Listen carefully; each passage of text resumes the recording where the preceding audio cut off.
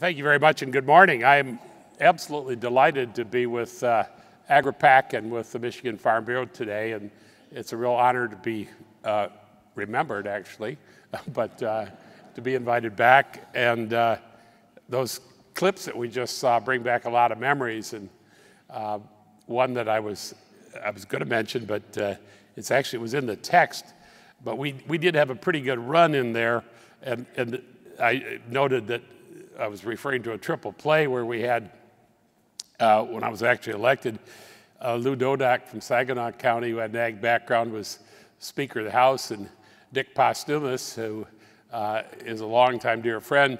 Dick was the Senate Majority Leader, and Dick, I was an ag econ graduate from Michigan State. I think Dick was an ag econ, but they had a different kind of a name for it, I think, later on. But Dick was actually, we had a long history because in 1970, if you can imagine, that long ago, Dick was my campaign manager in my very first campaign for the House of Representatives. I think that was before Jerry Nyer was born, actually, in Isabella County. And one of the secrets to our campaign, even back then, in 1970, running for the House of Representatives, so to all of you who are going through the training program that Farm Bureau set up, which I think is a great idea, take heart, you can win these races. We won that first one by about 160 votes or so, and it was done by going to, at that time, there were a lot of little gatherings, little Farm Bureau, there were community groups out around these counties, and I think we visited every one that we could find in Isabella and Montcalm counties, which was the old district back then. But a lot happened over 20 years. In 1990, the very, very generous introduction captured this so well. It was the AgriPac introduction of me to the farm community that was so instrumental. And it was also, just I saw it in the clip there, when I came back to Farm Bureau to say thank you, I indicated it wouldn't have been possible without the support that we had from the ag committee, which was truly impressive, and it was absolutely decisive, as it turned out, back in 1990. Well, let me start. I set the alarm here, so you'll know it when it goes off. Make sure we get enough time for some questions, get things wrapped up in the. Matt has given me some very specific instructions about what I'm supposed to talk about this morning, and I'll try to stick to the script a little bit. But I have had already 3 or 4 questions. What's going on with Michelle, and where are Maggie, Hannah, and Madeline? So let me just start with the update from the Engler family, because it is impossible for me to think about this, but it's with Governor Snyder having been here yesterday, and he's now completing his 2nd term, so that'll be 8 years for him, and apparently there was an 8-year gap after I left, so that's about 15 years or so already. I've been gone, so I've actually been gone from Michigan out of the governor's office longer than the 12 years I was privileged to serve as your governor. So, and when we left, the girls were pretty small.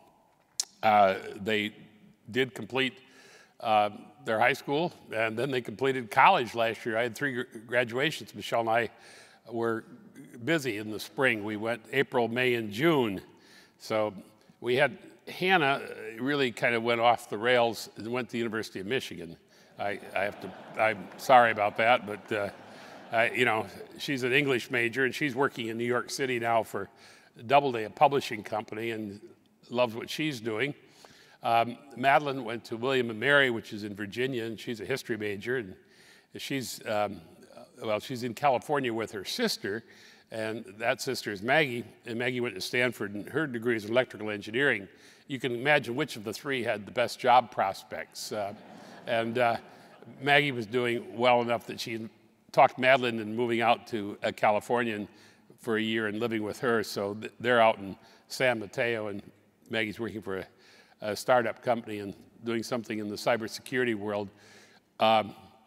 Programming, there's a programming language called Python. Somebody may know about it. I know very little. But I said to her, she was doing some homework. She's now also, of the 3, she's the only one who's taking some grad school courses. And she was working on something over Thanksgiving, a page full of numbers, and I said, well, are you working in Python? She said, no, I'm working in R. R, okay. So I quickly Googled that what's the difference between Python and R in terms of languages. And it said R is preferred by those who are trying to do more robust data visualization. And so I walked back into the room in a little bit, and I said, well, Maggie, you really think R is that much better for data visualization than Python? She said, you've been Googling again. I didn't actually fool her very much, but they're doing well. Michelle is great. Her parents, you know, she's from Texas, and her parents are down in San Antonio. They both have had some health issues, so we've been spending a little more time there. But life is busy. I stepped down from the Business Roundtable this year after 6 years of heading that association. Our major priority was tax reform, and now it looks like we're going to see that come across the finish line. More on that in a little bit, perhaps.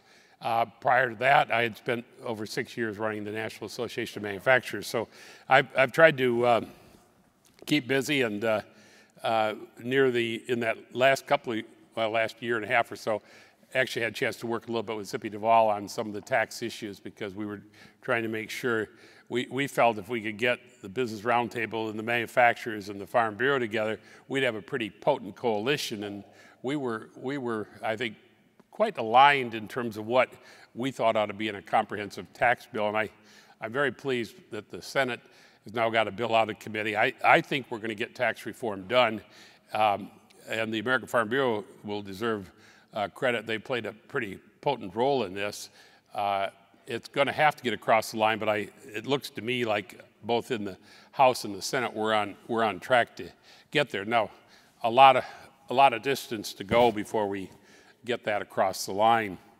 One of the things that Matt had suggested I give you a little bit of an update on, or kind of maybe a little background, and I think it is applicable given the AgriPac presentation that we had just a little bit ago about some of the training you're doing, about some of the fundraising you're doing.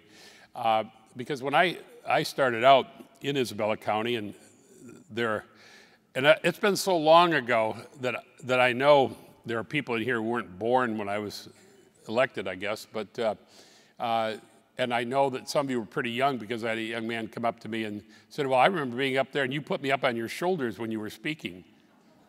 Okay, I'm older, you know. But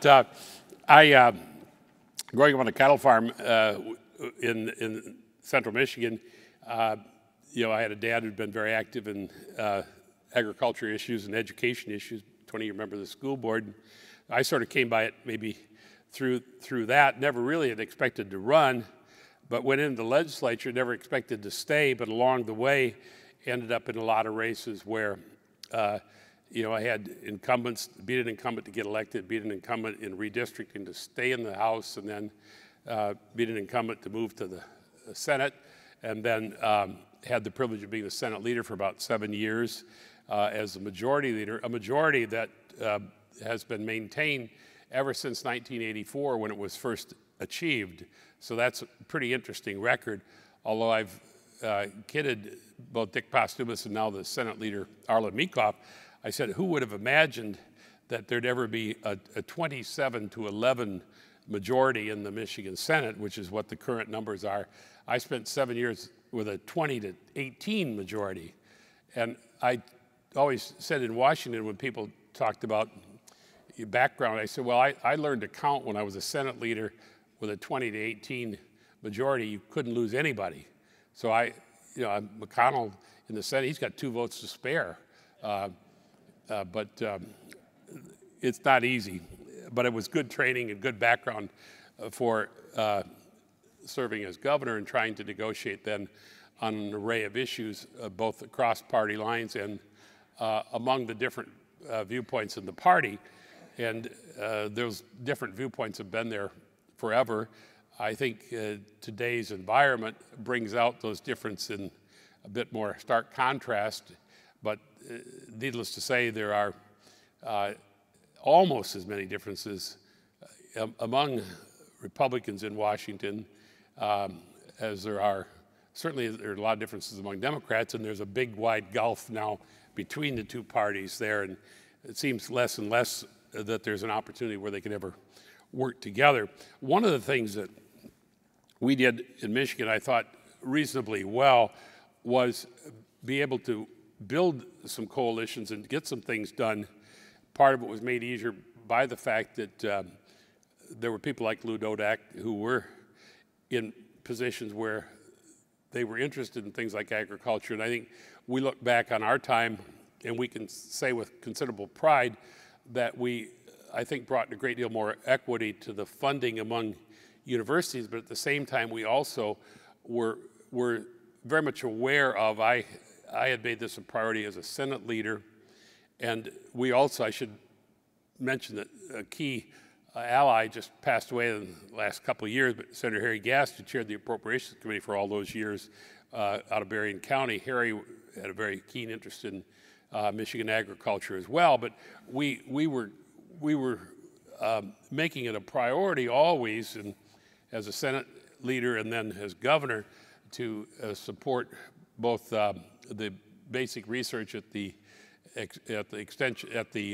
Michigan State through the experiment stations, and expanded in those days the number of experiment stations to cover a bit more of the diversity of agriculture in Michigan, and at the same time we're supportive of the Cooperative Extension Service. In fact, my first paying job, really, where other than getting paid for doing things around farm, was working 2 summers when I was at Michigan State for the Extension Service. One summer I got to inspect every vegetable garden of a 4-H'er in the county of Isabella. And then a great experience, I guess, my dad and his cousin, originally the Engler farm was the Engler brothers, but the brothers would be my grandfather and his brother. But when it came down, there was one son in each of those families, and they decided, the smart ones, Francis and his family, went to the dairy business, and then my dad went to the beef cattle business. Later on, as that summer employee of the Extension Service, the dairy inspector quit, and so I got tabbed with the going out and doing the milk samples, which brought me into every dairy barn in the county. And I learned that people actually milk cows at 4:30 in the morning in one instance. I thought that was a little early, but and I had a chance to be in some pretty nice milking parlors, and those were early day milking parlors, very different than what we have today. And I had a chance to be in some barns that were dubious, I'll say. But it gave me a great experience, also confirmed why my dad probably had chosen the cattle business rather than the dairy business.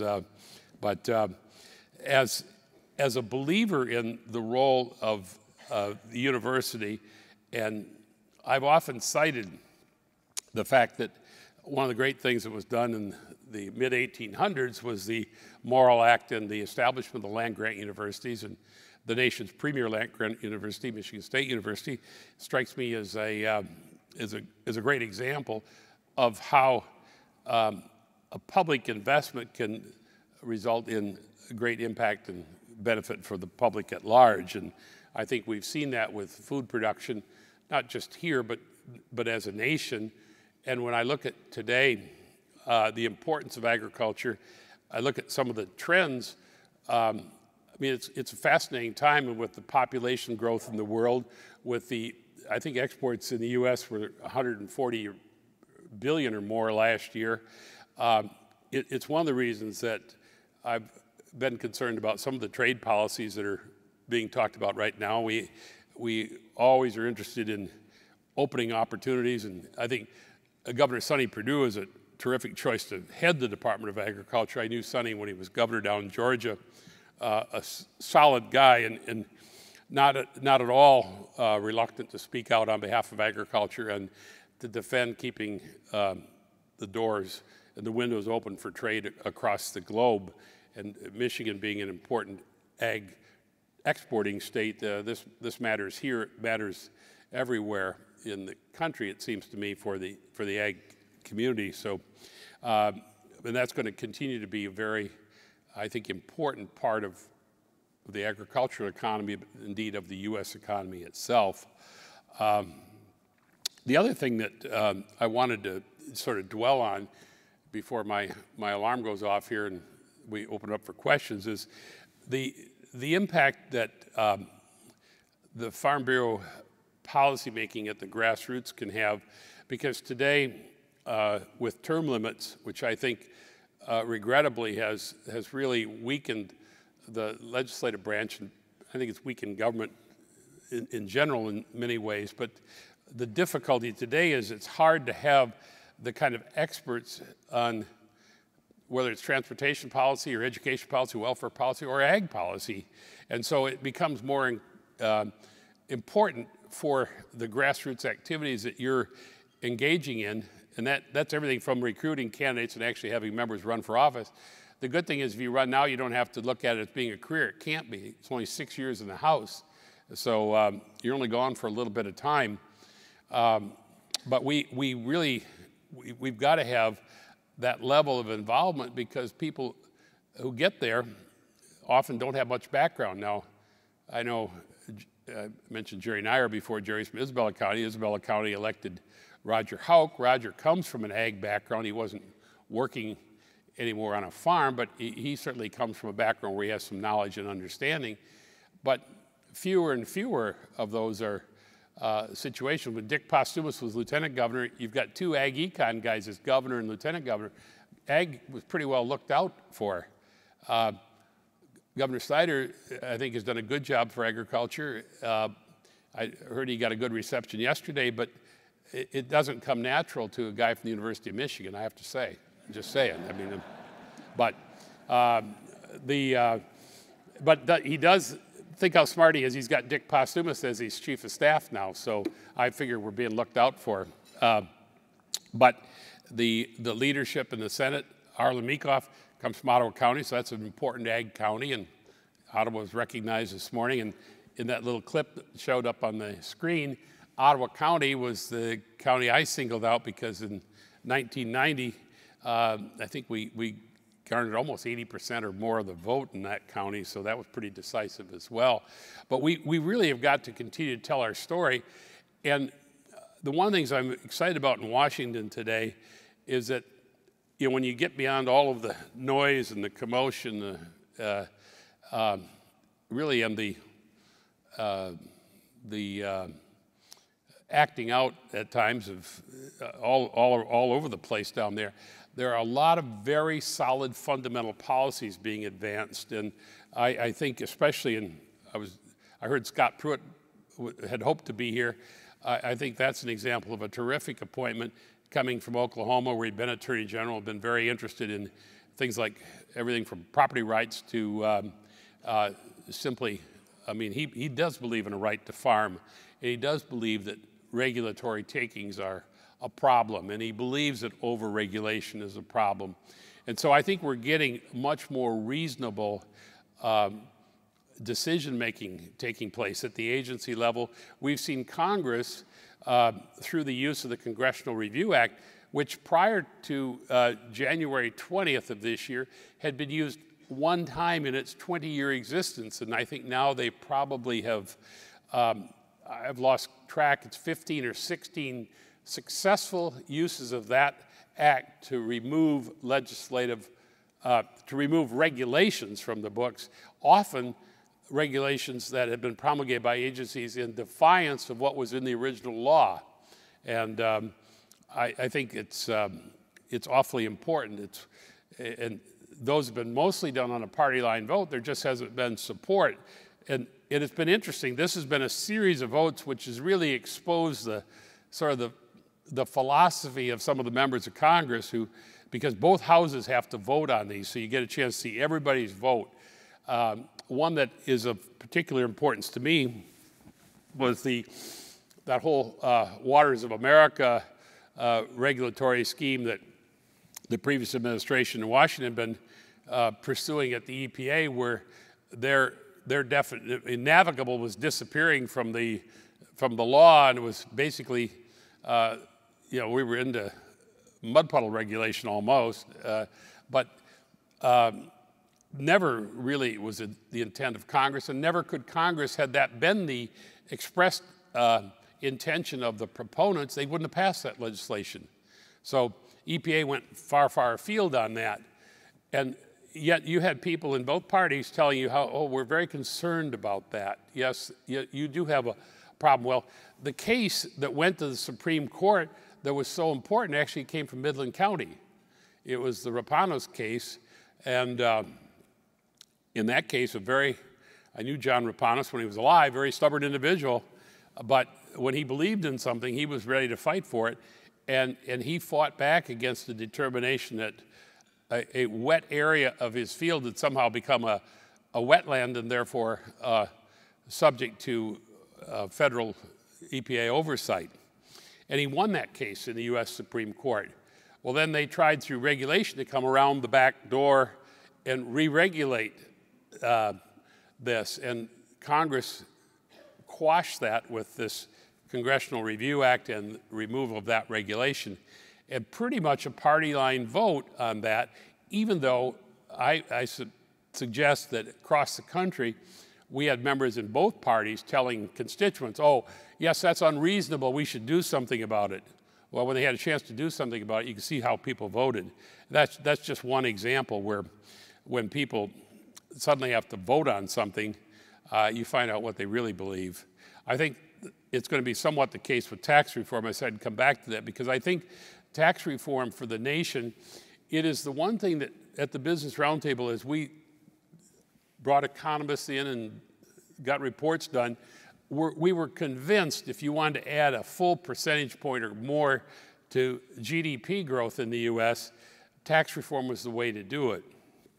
And it was really important for businesses, be they incorporated or unincorporated pass-through entities. We needed to deal with the whole situation, and that, frankly, was, it's always nice on the individual rates to do something, and certainly recognize that pass-through entities pay on individual rates, but we felt that there was a way to take care of pass-throughs even apart from getting at the individual rate if you had to.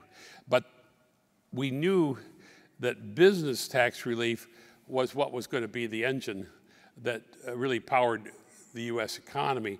The idea that we've got somewhere in the range of $3 trillion, and that's give or take. I heard the president say $4 trillion this week. Seems a little high to me, but it's a big number of cash trapped offshore because of the way U.S. Tax policy is today. The fact that we've had companies headquartered here suddenly acquire a smaller foreign partner and then relocate headquarters just to change their tax headquarters seems to me to be silly. And we had the highest corporate tax rate of the major industrial nations in the world. So that all needed to change, and when it changes, I think it's going to be good for growth in the U.S. And I believe, as I said earlier, that this is going to get done. I think the Republican majorities in the House and the Senate realize they've got to complete this work. And I do think when it's done, that groups like the American Farm Bureau are going to be able to look at that and say, hey, we made a difference. We do not have any votes for tax reform in the Michigan Senate delegation. We have 2 no votes, but I think that, and I don't think I think there will be yes votes among Democrats when the bill finally gets to the final vote, but I don't think there'll be any from Michigan.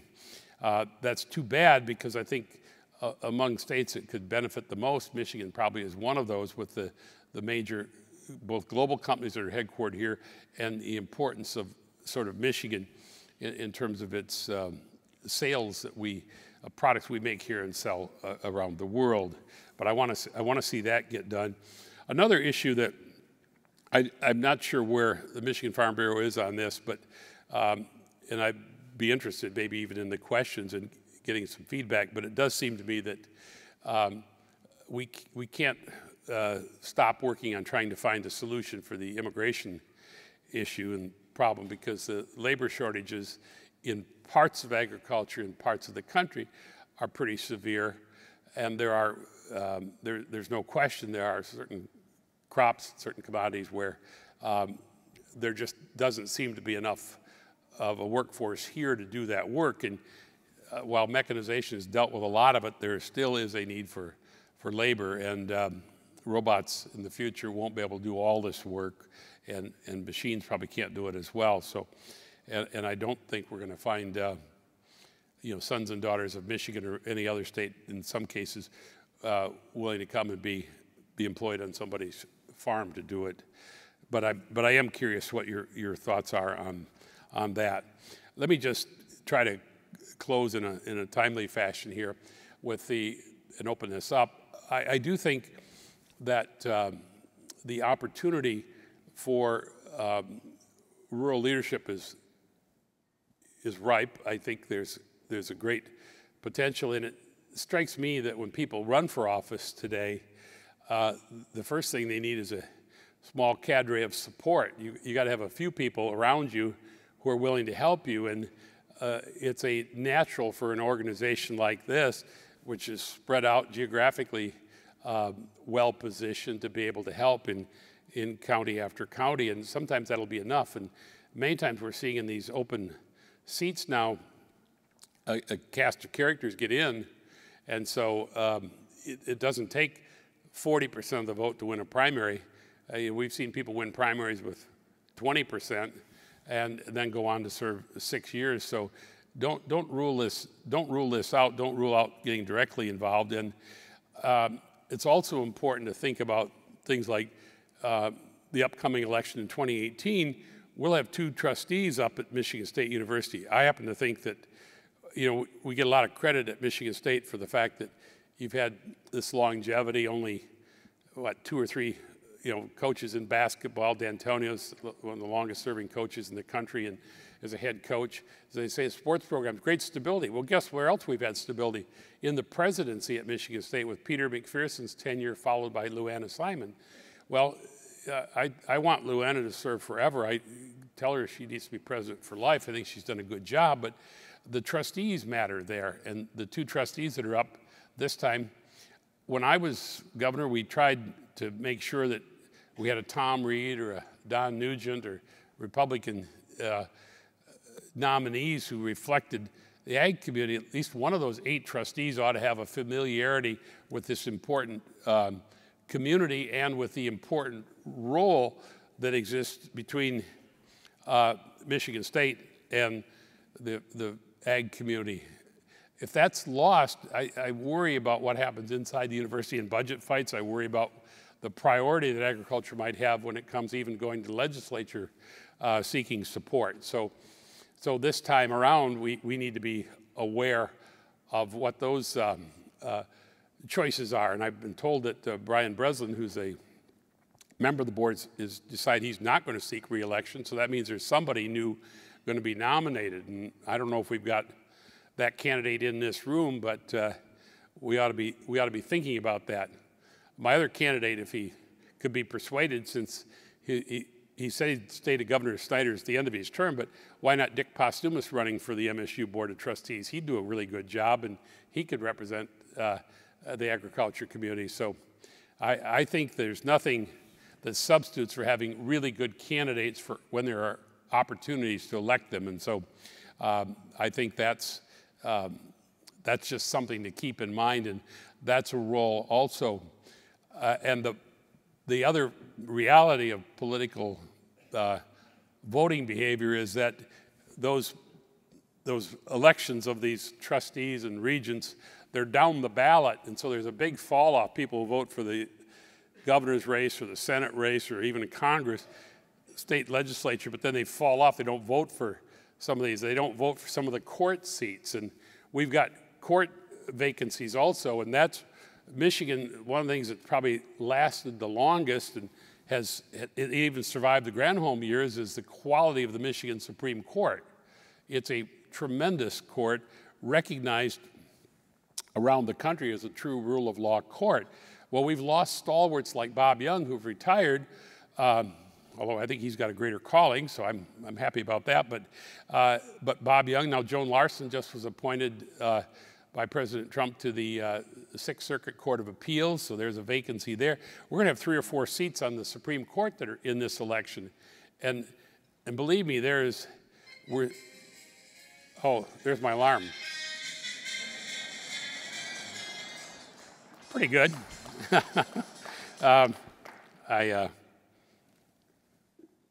Michelle loves that alarm.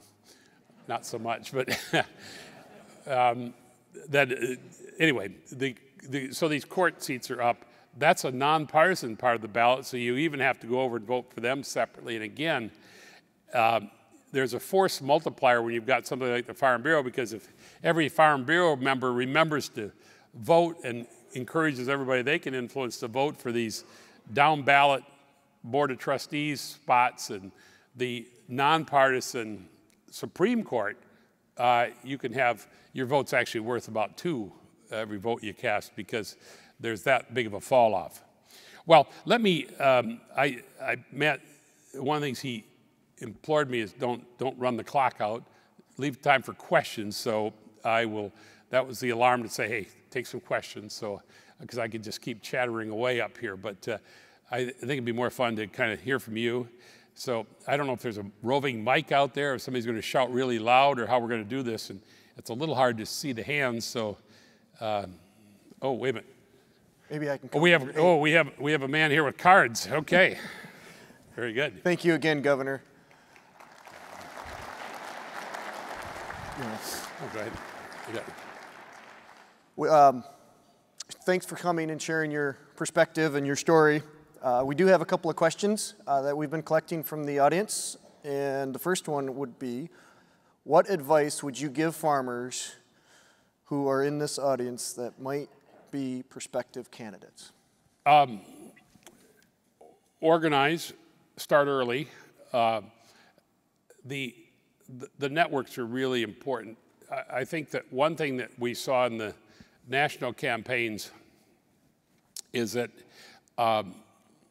the ability to reach neighbors and to reach people who are like-minded in your own community, really, really important.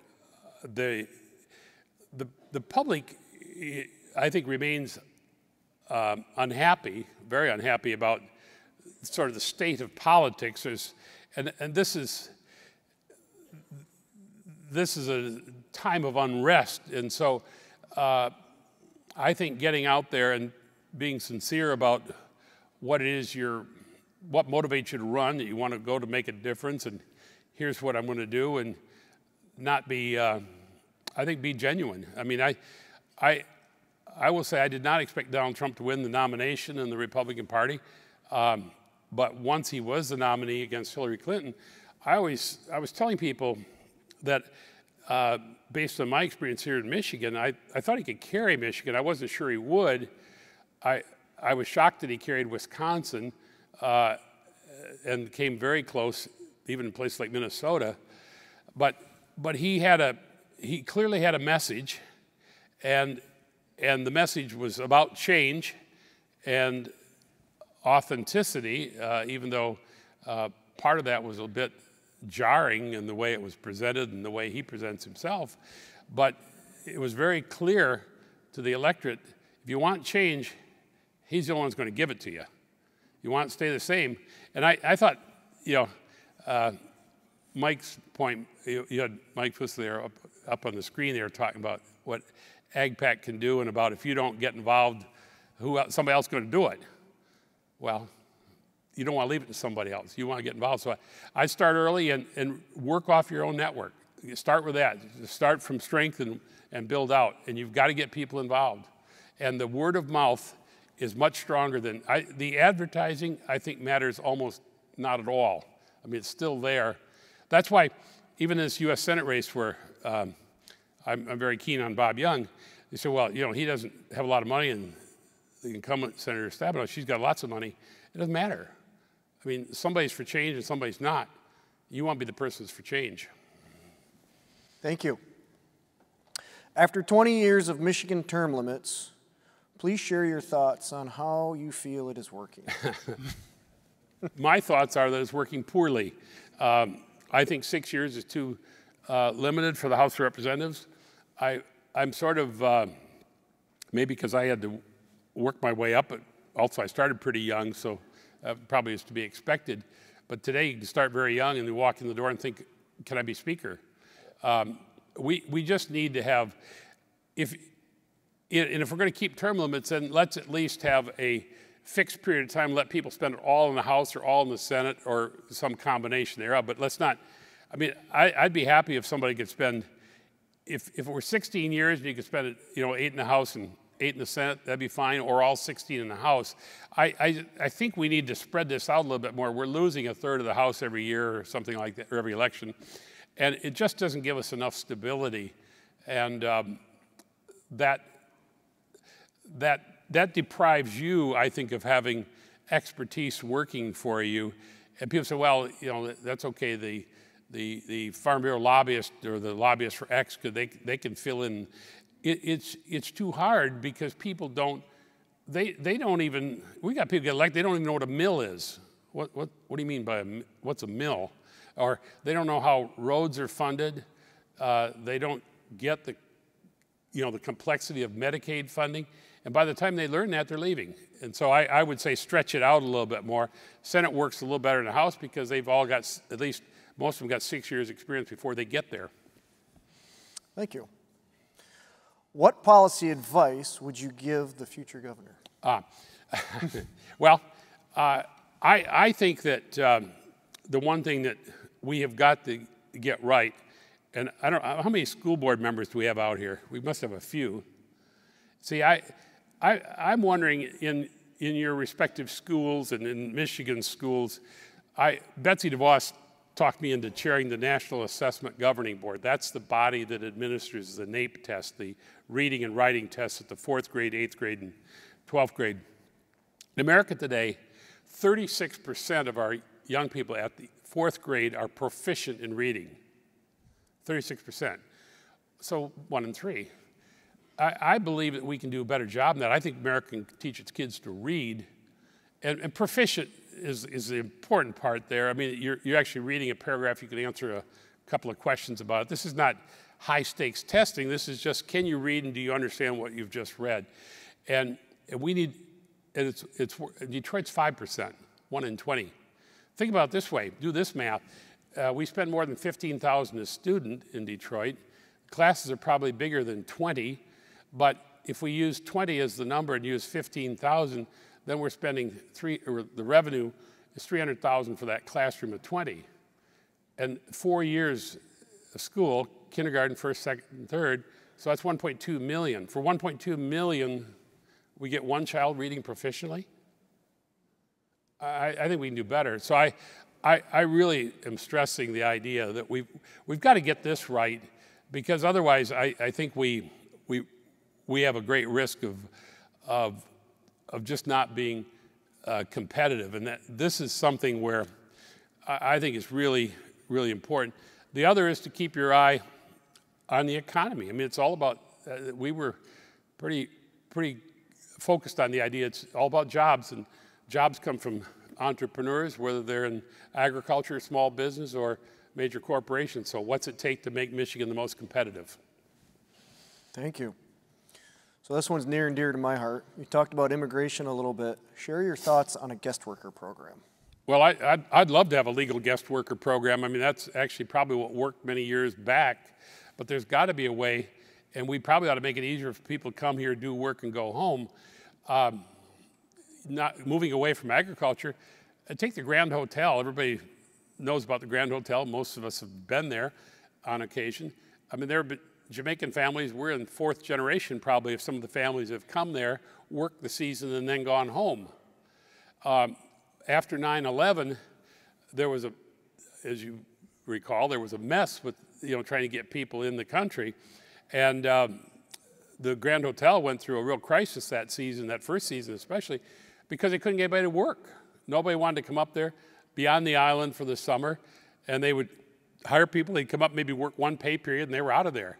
This is too hard. You're expecting what? And you just could not.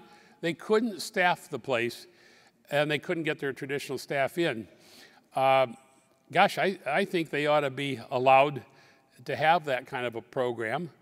One of the challenges we've got, and this is why that education answer a moment ago, there are an awful lot of jobs in today's economy that are blue tech, and I guess if I were to elaborate on the education answer, we need to get back to a lot more career and technical education. I wish we had been pushing that harder and longer right from the very beginning, because there was a lot more of that back then, but it's changed so much, and this needs to be there. Not everybody needs to go to college, but everybody's got to have skills in order to be able to do jobs, and then they're going to be employable and support their family.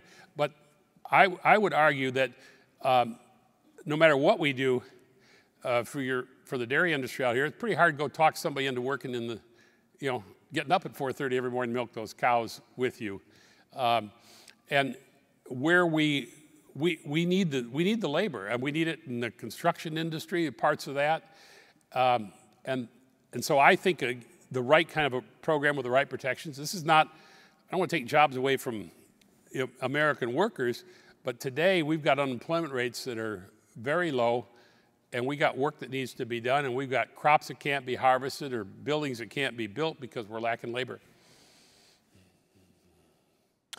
Should the DEQ have an oversight commission similar to the Department of Ag and the Department of Natural Resources? I would say no, but because I don't, I think ultimately the governor has to be responsible for picking the right individual to run these departments, and when that's done right, it works. When they put the wrong person in, it doesn't. I thought Dan Wyant was a great ag commissioner during my time. Would Dan have been a good ag commissioner without the ag commission? Probably he would have. I do think, there's a point, so well, how does industry, how do the voices get heard? I think I think the chief executive really matters here.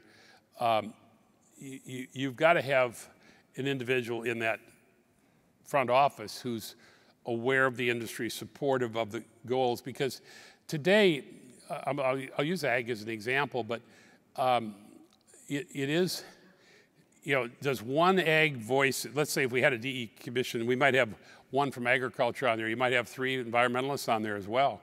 You might have, is it better, you want to make sure your voices are heard, that somebody can have the input, but I'm not sure the commission guarantees that, and it certainly doesn't guarantee it as well as having the right governor in office making the appointment of the right individuals. Thank you. We'll end with this. History. Please comment on the landmark property tax reform when voters approved Proposal A in 1994. Well, we thought it was pretty good. It stood the test of time in many respects. It certainly, we worked, that was a lot of work to get the levels, the millage levels low. It impacted, much more than agriculture. We thought there were some guarantees for agriculture. I realized at the time we were trying to, you might say there would be tension with the agreements to keep land in ag production in return for having low property taxes over a period of time, and all of a sudden we're taking these property taxes down to 6 mills. It was a big deal, but it brought us a great deal of equity in the way we finance education. I think that it's also brought us the opportunity for parents and students to have some choices that they didn't have. And I think part of what we want to do, I always said it was never our policy to fiddle around with mascots. And this is truly coming from a small rural school district where for years the policy at the state level has been try to eradicate the Beale City School District and merge it with something else. I never thought forced merging of school districts was the answer, but I did think competition among schools, we would not accept an assignment to, I grew up in Isabella County, so should I have had to go to Central Michigan University because it's right there? Well, I wanted to choose, I chose, the only school I applied to was Michigan State. we let people have choices, but 3 months earlier, historically, you had no choice. If your land was here, this is where you went. In fact, we had the oddity. Our farm was next to the Murphy farm. The school bus for the Mount Pleasant School District turned around our yard. So, you know, could have gotten on that one just as easily as the one to BLC. In those days, that was not permissible. Today, it would be.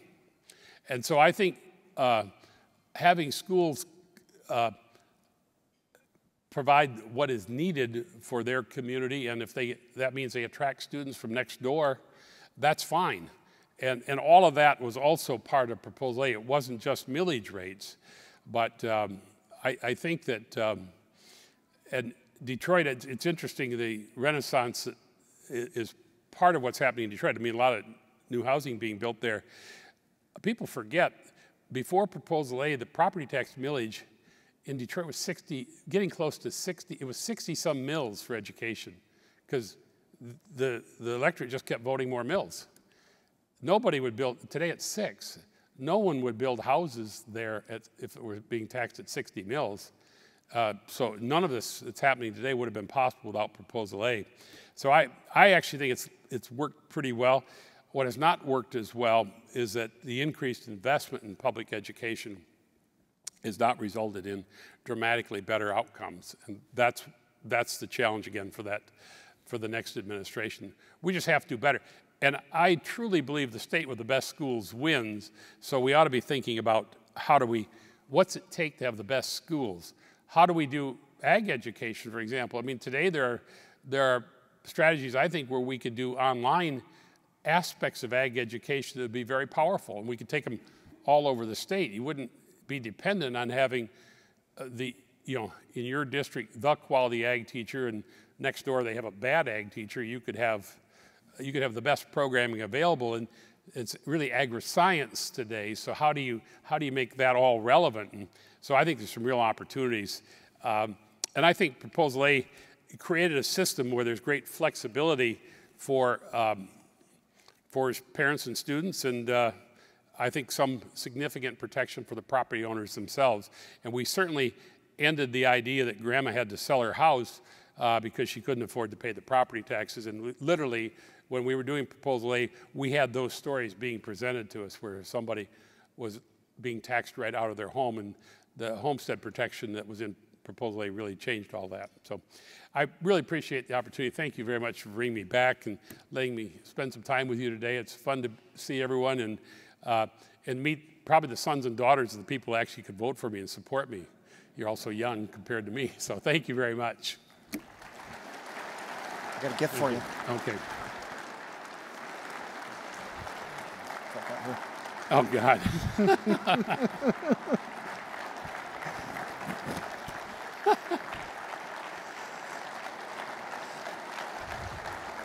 How young is that? You mean a lot to this crowd. That's very young.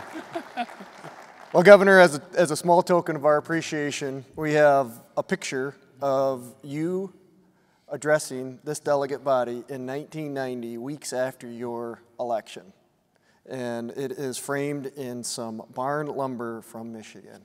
Excellent. Thank you so very much. good. A young guy here, a very young guy. Thank you.